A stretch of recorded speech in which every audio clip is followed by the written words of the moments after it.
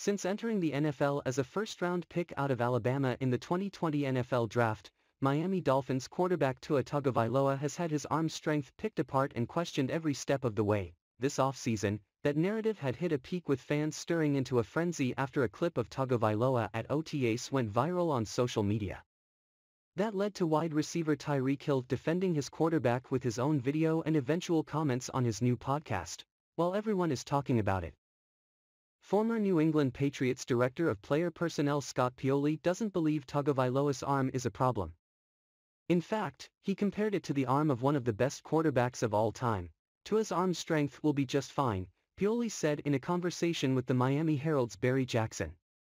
First 5 years of Tom Brady's career, critics said over and over that he can't throw the deep ball. It's all dink and dunk. Brady was deadly accurate. He was being told to make high-percentage throws, because that's what he could do best at that time.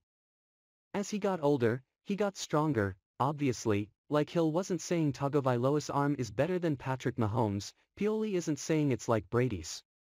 He's just showing that accuracy is a key part of a young quarterback's game, especially when that's what they're being allowed/asked to do. Arm strength isn't something that has to be there right away. Right now, Tagovailoa is a very accurate quarterback, and that could still be enough to lead to a successful season.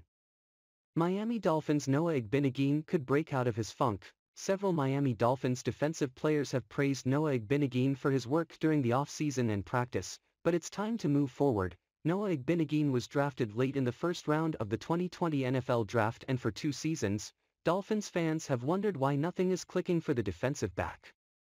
If not inactive on Sunday, Igbinoghene has rarely made an impact even on special teams. It is something that he is trying to rectify, and maybe this year becomes that season. It has to be, or he won't likely make it through or to his 4th season. Miami's thin secondary bodes well for Igbinoghene to make the team this year. His draft position helps him as well. What doesn't help him is the fact that he has not performed up to NFL standards. To be fair, Igbinoghene is still working on his transition from wide receiver that he played in college before switching his final collegiate season. Igbinoghene has been surpassed by undrafted free agent Nick Needham and now needs to become the slot corner that Miami needs, or a linebacker hybrid that can play against the run. His time is running out, but there is a chance that this year, he could break out of that funk and show the talent that he has, the talent that Miami saw when they studied game film. He shouldn't have far to go. This will be the 3rd season in this system, and he should be ready to roll when camp starts next month.